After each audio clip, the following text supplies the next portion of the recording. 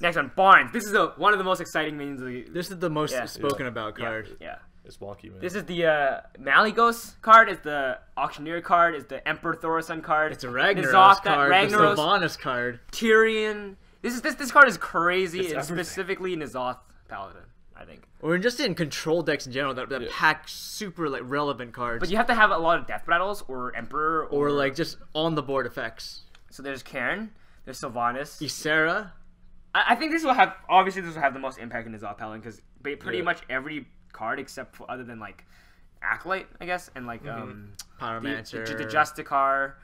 I'd say like 2/3 of the cards in that deck, the 2/3 of the minions are relevant and are massively impactful for a 4-drop. Like, even when it's a 4-mana 3/4 and a 1/1, it's not absolutely terrible. No, not at all. And then when you get a Rag like Fire Lord or Light Lord, it's freaking crazy. You get Tyrion, you just win the game off the It synergizes with Steward of Darkshire, so whatever this thing summons has a Divine Shield. Yeah, and it synergizes, and if you get Sylvanas or Cairn, you also win the game early. Yeah. Like, that's crazy. And then not only that, but it also gives N'Zoth an extra death battle. So let's say you get Cairn, and you get an extra Cairn to be sticky for the board.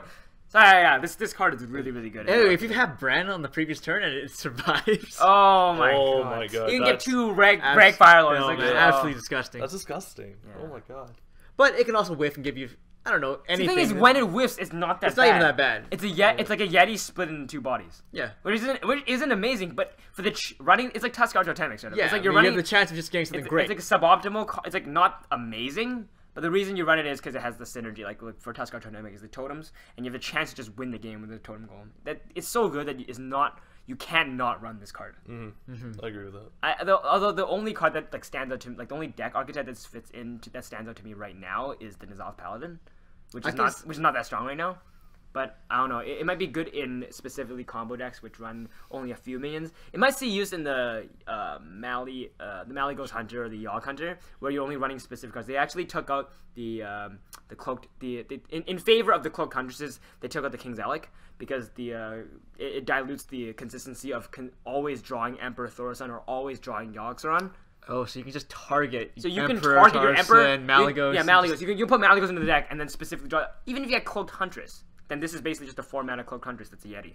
Oh yeah, that's pretty. You play all the secrets. Then you just dump all your secrets. So it's basically like a 3rd cloaked huntress in that situation. That thins your deck. That's pretty good, right?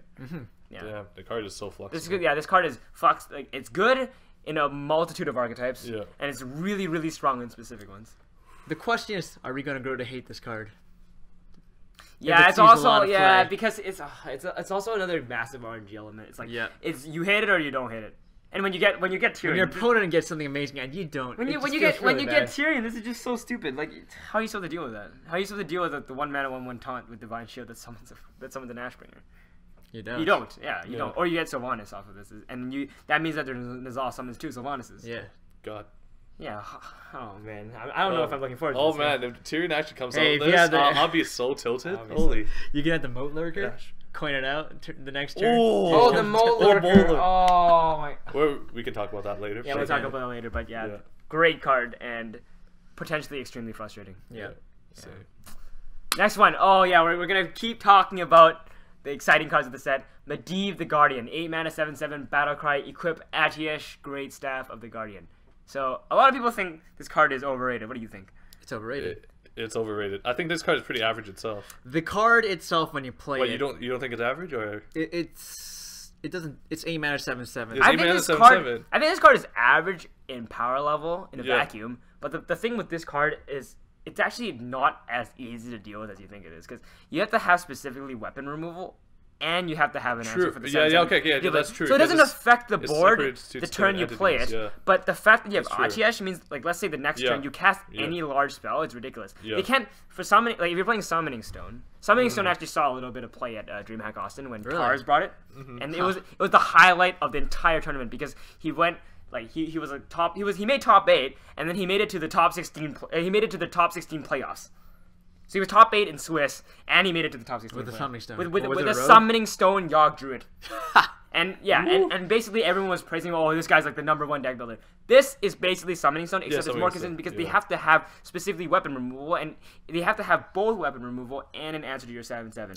But here's the thing: it's 8 mana 7/7. It's a slow card. You really have to not be dying by the time you play this card. But the great thing about this card is if you survive, then you basically win the game if you cast any large spell, and especially any spell that gives you tempo. Would you say it's a win more card? Like it's not going to bring you back. It's a catch-up card. It's not going to bring you back from behind. No, it is going to catch. It is catch-up. Because what you can do is you can play like a spell. You can play what kind of spell? Lay on Hands. Let's say you play this in a Paladin deck. Okay. You play Lay on Hands.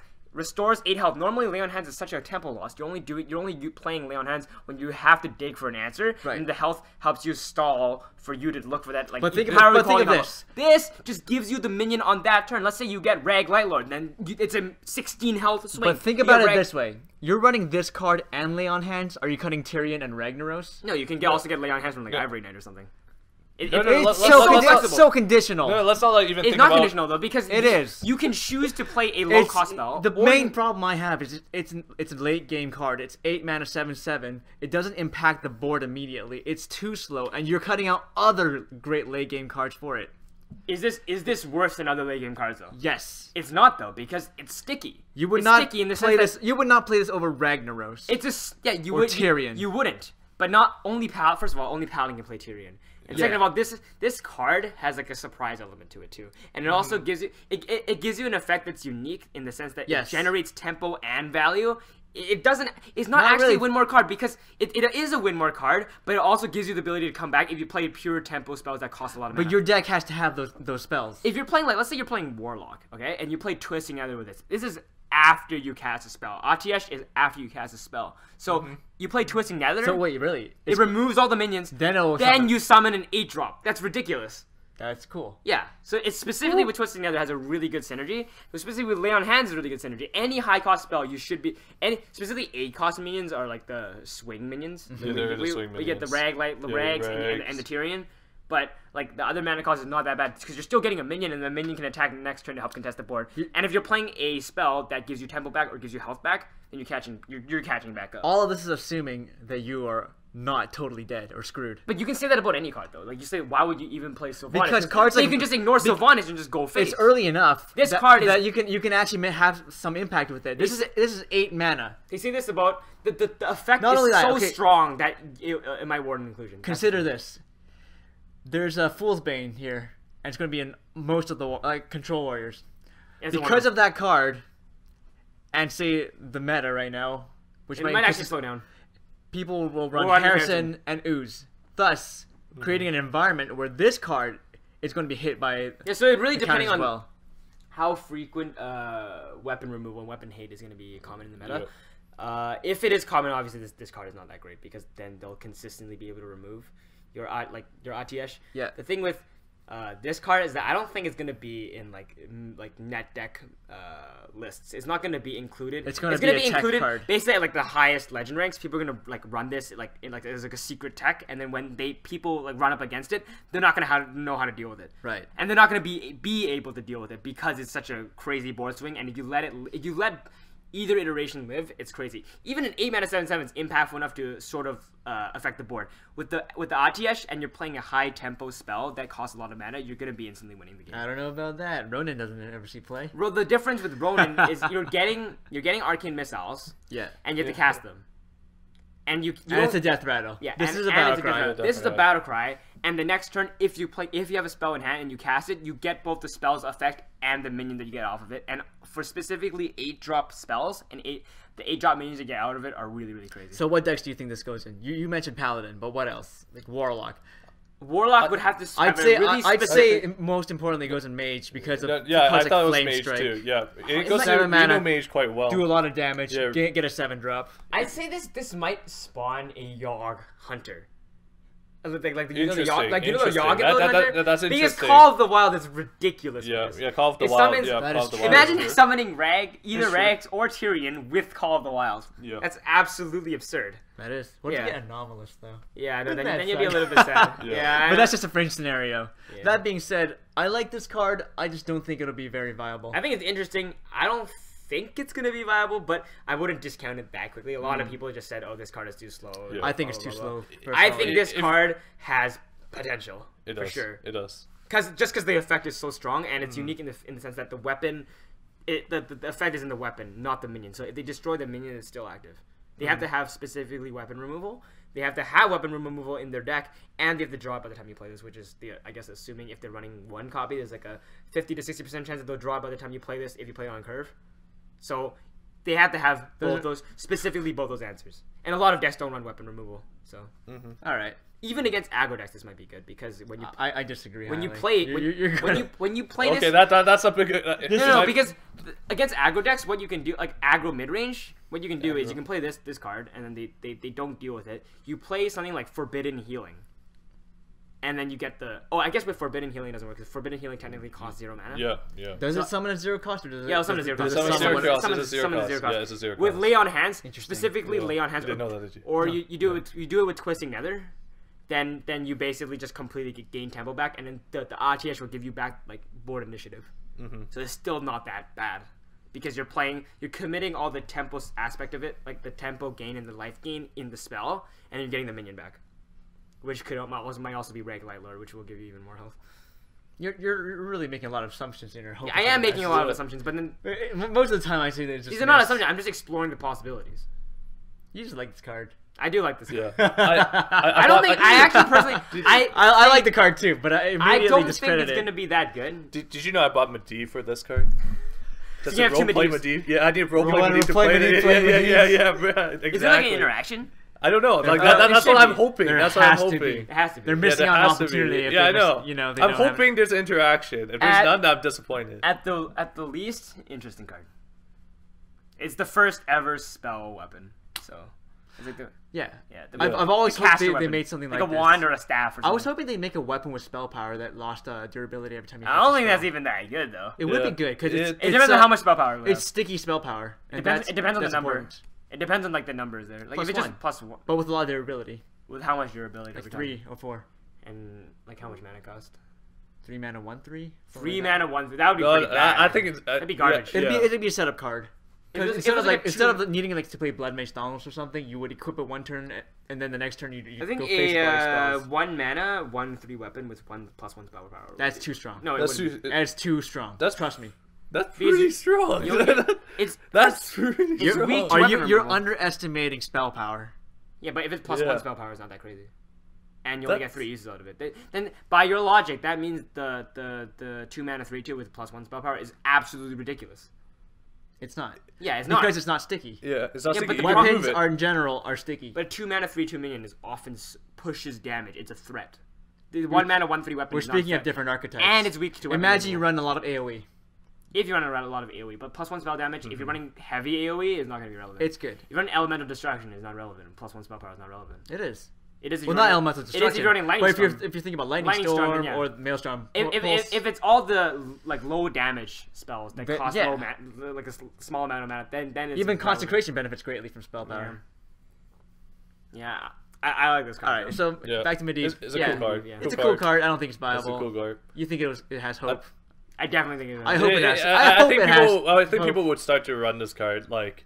It's good in Yogg Hunt, right? Okay, this is what I predict. People will run this card trying to make it work and get smashed. No, my prediction is people will not run this card because they're listening to all the reviewers who are saying that it's overrated. I'm not even listening to other reviewers. And I think it's underrated. All right. You're a reviewer. I think the people who say it's overrated is underrated. I'm like on the next step. I'm on the next step here. You're a step above. Yeah, basically. All right. Garbage card. No, Moros. actually. 3 mana 1/1 stealth at the end of your turn. Summon a 1/1 steward. If you're comparing this to Immaster, it's absolutely garbage. At first. No, at first I immediately dismissed it. I thought it was bad, and after analyzing it and people saying it was, it's like a paladin hero power that you get every turn. I still think it's bad. It's even worse than I thought it was. It's good with Steward of Darkshire. No, it's absolutely terrible. No. You know what it's good with? I'll tell you what it's good with. Absolutely terrible. I'll tell you what it's good. Young Priestess. You love that card. Absolute garbage. Not only does it get hard countered by Ravaging Ghoul and any sort of AoE, and the Maelstrom Portal that's gonna just come out, you just compare this to Immaster. It's so bad compared to Immaster. What if you gave it Divine Shield?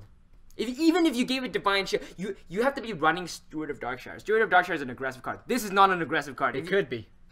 It sustains 1/1s. It keeps giving you the ammunition. With Divine Shield, it keeps giving you 1/1s every turn. You have to coin the 3 mana 3. If you want to get this early. Well, early, yeah, but no, this is more the Darkshire, which is a 3/3, and have to have it live. and then you play the 3-mana, and then you play this, which is a 3-mana 1/1 that summons a 1/1, which is so much worse than Immaster. The only way I guarantee to actually use it in the early game is just Young Priestess. Believe it or not, it did play around swipe and it did get rolling, and I did steamroll a lot of like druid decks or even warrior. Yeah, just because they can't remove it, because it kept buffing it. But that's one of the only ways I can actually play this early. So that's also an interesting fact. It's not a powerful card at all. Yeah, it's not a powerful card. Like, I agree, it's not powerful, but it's very unique. It's very unique. It's unique. It's one of the few cards that has stealth and has a consistent effect going on. It's a cute card. Yeah, it's cute. It's like it's a style card. It's a style card. Some people I read people with style. Some people were saying, "Oh, this is a value card because you get a paladin hero power every turn." I'm like, yeah, it is a value card. I bet you Ravaging Ghoul. Is it good? You instantly lose the game because you're losing. But what if you're not playing against warrior? Well, you are, because warrior is a class, and warrior is the most popular class. When I play against warrior, what if you check it and you ban warrior? Nope. Then you're winning. I mean, I'm talking about like ladder ranked mode. You know, a lot of cards that are really, really bad on ladder are used in tournaments. Like, the first thing that comes to mind is Sogoth the Slither. Oh, yeah. That was a card that was, like, it doesn't make any sense at all, but it's really good specifically in tournaments. It targeted Rogue back when Rogue was popular. You can't deal with that. Can't deal with you just cannot deal with the 5/9 that can't be targeted with It's like I'm punching a dagger, but it hurts. It burns. You gotta use your Leroy on it. Overwhelming. So, bad card is my final verdict for this. Just bad. Really bad. I'm gonna have to agree it's a bad card, but I like it. You have the same feeling, yeah. But it's kind of the opposite with the Medivh and Morose. I like Medivh, but I just think it's too damn slow. Yeah. This can be worked with because it's cheap. This is a 3-mana 1/1. Yeah, although I did run it, it's a card that relies on a lot of conditions to be played. Like you need something else to play. It's also one of, so it's like it's also one of. You're really not like banking on this card winning games for you. Moving on, we have Prince Malchezaar, and it's a 5-mana 5/6, so pit fighter stats, vanilla stats. It's a demon. When the game starts, it's a demon. When the game starts, add 5 extra legendary minions to your deck. So no, I've never there never has been an ability like this in Hearthstone. No, it has never. It happens at like the beginning of the game, like guaranteed. So your deck is already automatically sets at worse. 35. Yeah. This deck, I mean, this card is just bad.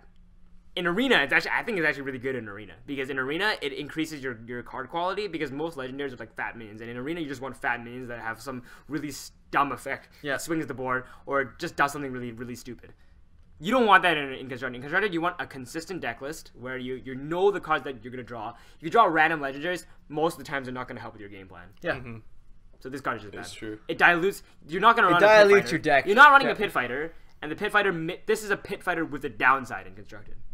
The only thing I see this being played in is like some sort of fatigue deck. Maybe I can see this being teched like in a previous argument in tournament decks. In tournament decks that target like fatigue decks, pure fatigue. Yeah, pure fatigue. Yeah. Other than that, there's no really other application for it. Like, it's just a bad card in the vacuum, and it's a huge noob trap. It definitely is, yeah. Like, people will run this in like mid-range decks and get absolutely punished, or not absolutely punished, because they'll get like a dragon and like red and black hand to kill your legendary. Because that's what happens whenever I play Elise Mirrors. But in most applications, it's not. This card is just bad. Yeah. So yeah, at least we can agree on this one. This card's bad.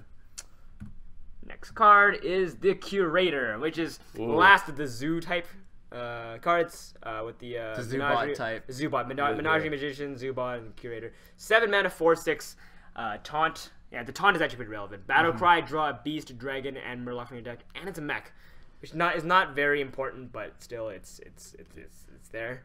So straight up, its stats are garbage, but it draws you 3 cards, so that's ridiculous. That's comparable to the old Ancient of Lore. Ancient of Lore was one of the best cards that was like ever. Yeah. And you can't really say that the stats are garbage for what the effect does. And this, in addition, this thing has taunt. Yeah. Plus, it draws you a 3rd card. That being said, you're really catering towards. You're really building around this card. I think this card is very good in Arena Luck. Because you can run that 6-mana 2/3, you can run the Murloc. Yeah, but AoE. It's currently not even played, so you can run it just because of this. You can run your Twilight Drake. You already have your dragons, and you can run your Murloc, which is like the I don't know. Wait, what Murloc would you even use with this? I guess you don't even need it. You don't even need it. I guess the only Murloc is a board clear Murloc. The Murloc was a board clear Murloc. Yeah, board clear. I already covered the Murloc actually, and then the beast is Kodo. Yeah, so this card is amazing. This card is Ancient of Lore with taunt that has an arguably better stat line, and it draws you an extra card.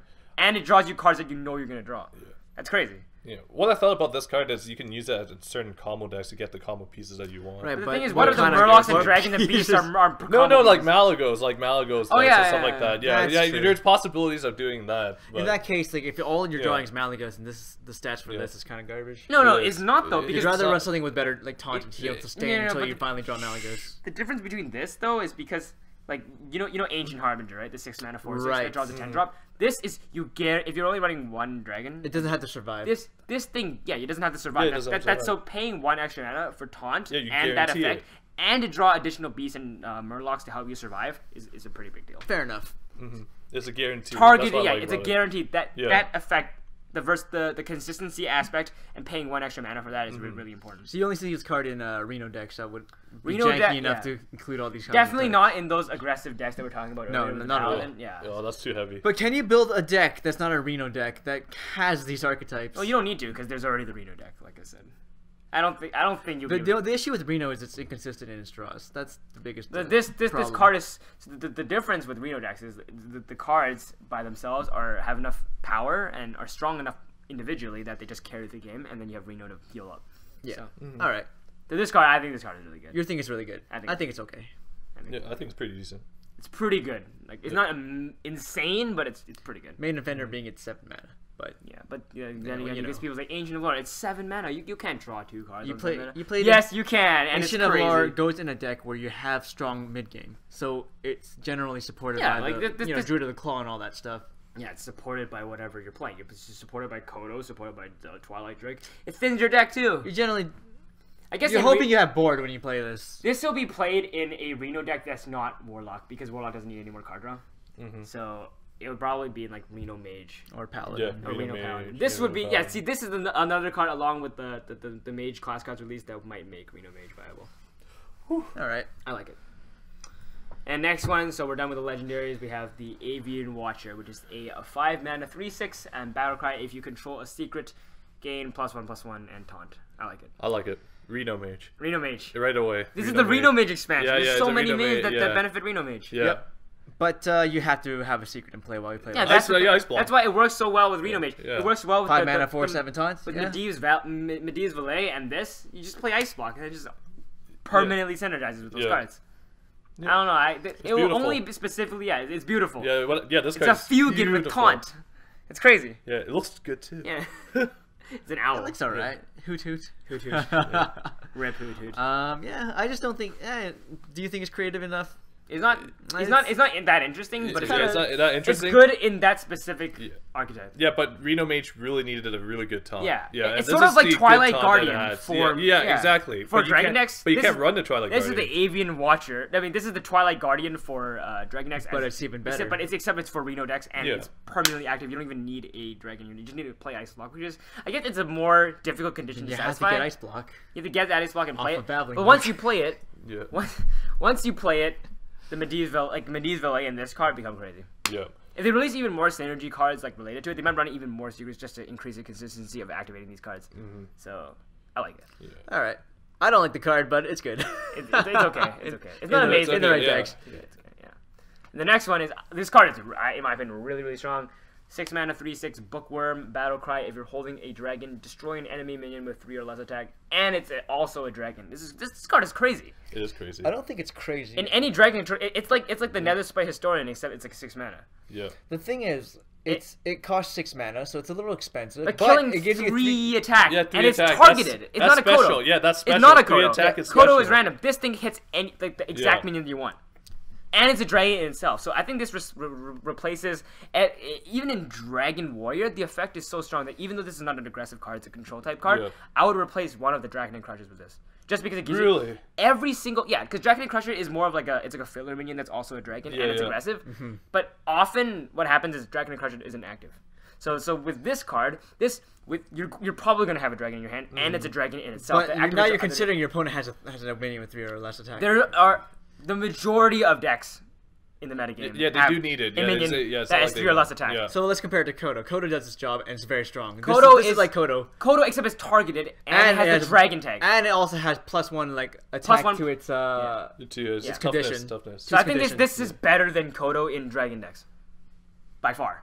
because it's targeted, and it activates your Dragon's energy. It's like how people don't think, why would Deathwing be played in an aggressive deck like Dragon Warrior? It turned out that Deathwing is amazing in Dragon Warrior. Because you're dumping your hand, but eventually, you're really just like... And even though it's a super late game card, it's still good. This is like, the effect is, and Deathwing, the effect is so strong. This effect is also so strong, and it's a Dragon activator.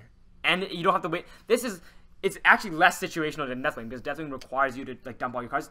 The majority of decks have 3 or less attack minions, and you just use this on turn 6 and kill one of those. Here's where it falls flat. Say you're playing like a Dragon Warrior Mirror, and your opponent has like a Blackwing Corruptor and a Draconic Crusher, and you have this in your hand.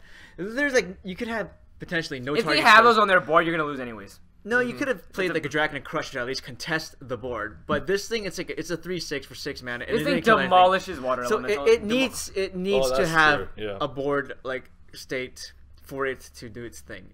You can say that about literally any I know, but this effect is so powerful. It's a situational card with a powerful effect. That's like every single card in the game. It's like Red Blackhand. No, it's not like Red Blackhand. I have a good stat line. I know.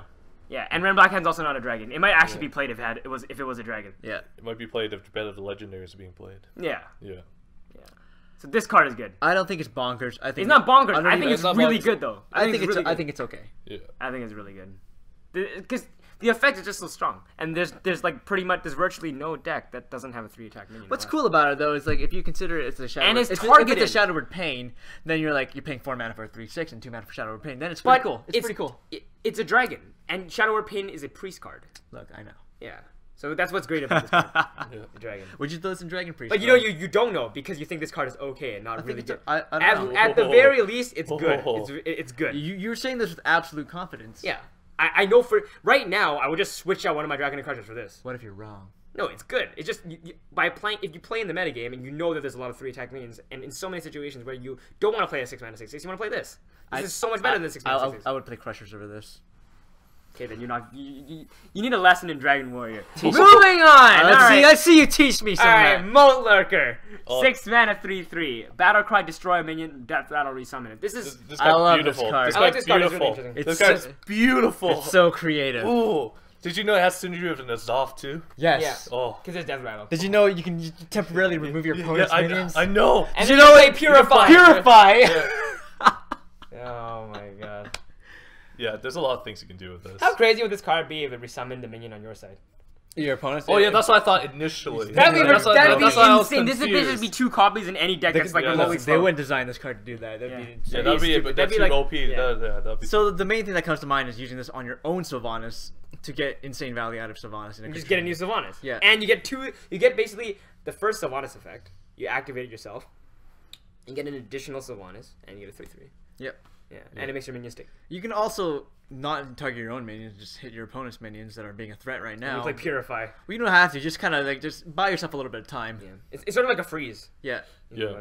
So it's got a lot of utility. But then the thing is, this freeze is like it's more difficult for your opponent to get out of it because they have to kill it, and then there's like a they have to kill it, and then they can attack next turn with it. Here's an interesting thought. What if you're a priest and you use Shadow Madness on your opponent's Moat Lurker, and then you kind of have it killed?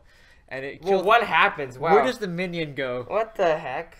No, because the text resummon it means it resummons wherever it came from. It doesn't say that though. No, it is. You're just assuming it. No, it's not. It's confirmed that resummon is on the side that it was came from. So why would it matter which side it's on? If okay, so even if you Shadow Madness, it's going to go back to wherever it's supposed to be. Reading comprehension and logic skills. It doesn't say it.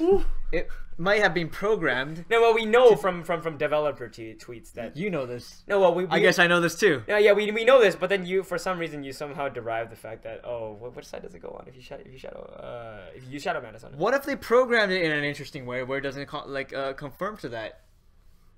Where it's not about. That's just a tech. It's like a relative to wherever it was. Well, that's an inconsistency then.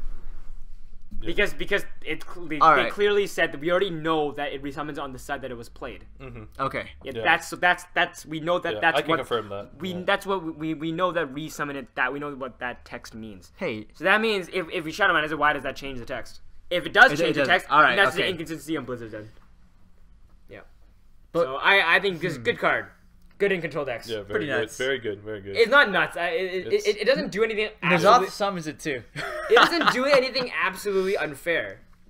That's the thing. Yeah, the stats are like terrible, but for its effect, it's pretty decent. The thing with N'Zoth is like when it summons this, does it summon like when it death rattle? Does it resummon the minion that it killed originally? No, yes. It's just a 3/3. Or it's just a 3/3. No, because no. Is it? Oh, it's just a 3/3. Here's the thing. It destroys the minion, so that counts for the N'Zoth tick. So if you destroy Savants with this, and then this thing just gets destroyed, and then the Savants is back and that dies, N'Zoth will summon both Savants and this thing. No, I think it's just summon this thing. 3/3. No, summon this thing, but will the new thing summon another Savant? Oh, the new Moat Lurker? No, I don't think so. No, it's a vanilla. That would be a buff. Yeah, it's just a vanilla 3/3. Yeah. It'd just be a 3/3. Yeah, but that's still better than nothing. You can put in although you could argue that you don't want a 6-mana 3/3 because it'll dilute your N'Zoth pool, and then if you're running more than 6 death rattle minions, then it'll make your pool worse. Yeah, worse. Yes. Yeah. But I guess you're fun summoning a full board. It doesn't really matter. Yeah, true. Yeah, still a good card. I like it. And the next card is the. Oh, are we done? I think we're at. And we're done. Yeah. And we're done. Oh wow! All right. How exciting! Yeah, how exciting! Oh, these cards are really, really fun. Yeah. Damn. You know, just by glancing over the expansion earlier, I didn't think. Like, I thought a lot of the. I just like looked over them and I didn't think they were that good. Well, from the very beginning, the first few cards they released, they were very uninteresting. Yeah, and then having so that sort of like set the tone for the rest of the expansion. Yeah. I think they should have released some of the cards that they released at the end, at the beginning, just to get people hyped. But after like thoroughly analyzing these cards and like discussing them, I'm really excited for the rest of this expansion. Yeah. Definitely. So we realized that discard Warlock is the new cancer and we don't want to play anymore. It's not like consistent though, that's the thing. And then, like sometimes it just falls flat on the floor when it just cards the wrong cards. Perhaps, yeah. So what are your predictions for this expansion? Like, what decks, other than discard Warlock, what do you think will pop up? I think Beast is going to be one. I think Dragon decks are going to be one. I actually don't think Beast Druid will be that strong. But people will try it out. I'm going to fall in love with Reno Mage. Reno Mage. Reno Mage is going to be big. N'Zoth Pally might make a comeback solely because of Barnes. Yeah. Barnes is like a 4-drop Tyrion. 4-drop Reg. Barnes is going to be everywhere. 4-drop Cairn. 4-drop show up in a lot of decks. Yeah. It's going to be Dr. 4. Dr. 4. Dr. 4. Yeah. And Any last words? Okay, well, any shoutouts? Any shoutouts? Yeah. Well, I guess you can follow me at twitch.tv/JohnAdrianLee, and I don't have a Twitter because I don't use Twitter. You can follow me on my Twitter. It's Kraxximus. At Kraxximus. At Kraxximus. At twitter.com. Yeah, and this will be the end of One Night in Karazhan card review. I hope you guys enjoyed it. If you guys enjoyed it, definitely leave a like, comment, and subscribe. And if you don't like it, put a dislike and explain to us why you don't like it, and we'll improve it in the future as well. So flame us so that we can get angry and and then improve upon that. Yeah, he'll write down in the comments and flame you. So flame specifically this guy. Yeah, because he makes bad predictions. Don't do that. No, what? Yeah, he's also an angry kid. Although he's older than me. Apparently. Oh, what's up? Oh, what's up? Yeah, what's up? Oh man. Oh, what's up? Yeah, and we'll see you guys next time.